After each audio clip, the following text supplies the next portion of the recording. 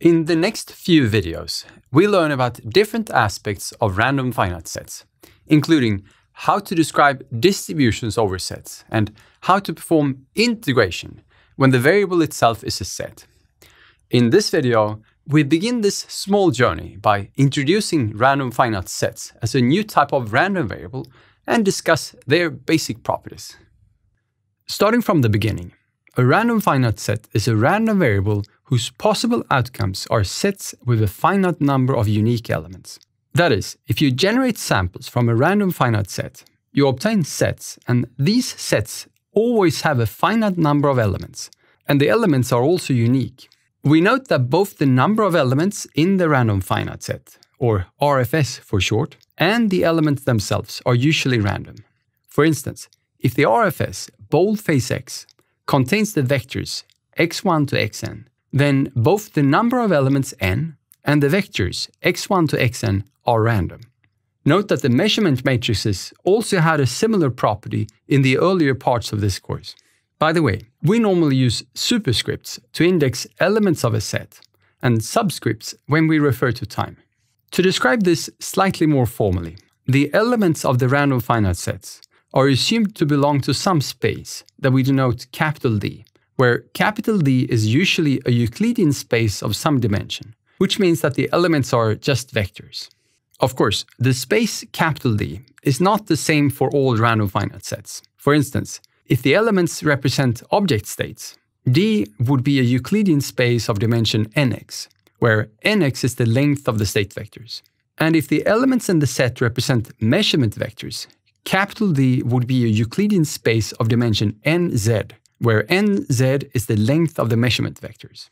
Interestingly, the outcomes of the random finite set itself takes values in a more complicated set, f of d, that contains the set of all finite subsets of d. Let's look at some examples to make this more concrete.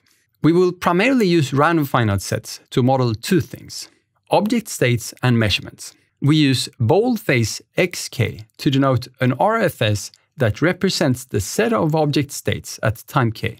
In this case, the elements are normally vectors of length nx. Possible realizations of the RFS x is that it can be an empty set, which means that no objects are present. It can be a set with one vector x1, which means that there is one object present with state x1. It can be a set with two vectors x1 and x2, which means that there are two objects present with states x1 and x2, and so on. Imagine that the posterior distribution is such that we believe that there might be an object around 3, 2 and another object around -2, -1, but that we are uncertain about the presence of both objects.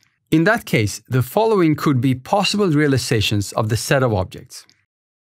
As you can see, the set sometimes contains two vectors and sometimes one, and the vectors appear in the regions where we suspected that there may be objects. This is an illustration of what we have in mind when we say that both the number of elements and the elements themselves are random. We also model the measurements as random finite sets, and we use boldface z with subindex k to denote the set of measurements at time k. In this case, the elements of zk are normally vectors of length nz. Here are a few possible realizations. If we do not observe any measurements, the set of measurements is empty. If we observe a single measurement z1, the set of measurements boldface z contains a single vector z1. If we observe two measurement vectors, z1 and z2, the set of measurements contains two elements, z1 and z2. Suppose now that there are two objects present, and that each object is detected with some probability PD, and that they then generate one detection around 3, 2 and -2, -1, respectively. Apart from those two potential detections, we also observe a set of clutter measurements, which is a Poisson point process. As illustrated here, the set of observed measurements is the union of these sets. As you can see, for most of the 10 realizations that we've illustrated, we obtain one detection close to 3, 2, and another detection around -2, -1, as well as a few other detections.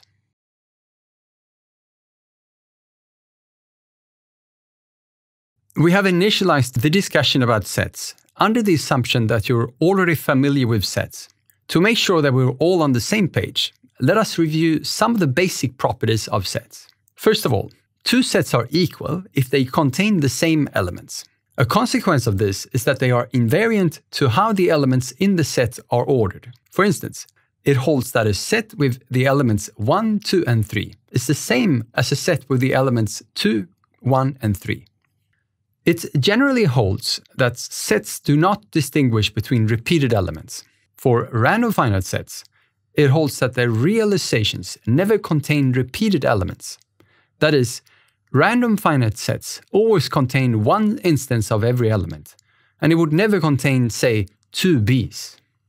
We refer to sets that do not contain any elements as empty, and we usually denote them using this symbol. The union of two sets, A and B, is the set of all elements that are in A or B, and is denoted as follows. For instance, if A contains 1 and 2, whereas B contains 2 and 3, the union of A and B contains the elements 1, 2, and 3. The intersection of two sets, A and B, is the set of all elements that are in both A and B, and is denoted as follows. As an example, if A contains 1 and 2, whereas B contains 2 and 3, the intersection between the two sets is a set that only contains the element 2. Many of the sets that we study are assumed to be disjoint, which means that they do not share any elements. Another way to state this is that their intersection is an empty set. Finally, the cardinality of a set A is denoted using one bar on each side of the set A. For finite sets, the cardinality is simply the number of unique elements in the set. For instance, if A contains 3 elements, 4, 5, and 6, the cardinality of A is 3. Note that we previously used an analogous notation for matrices.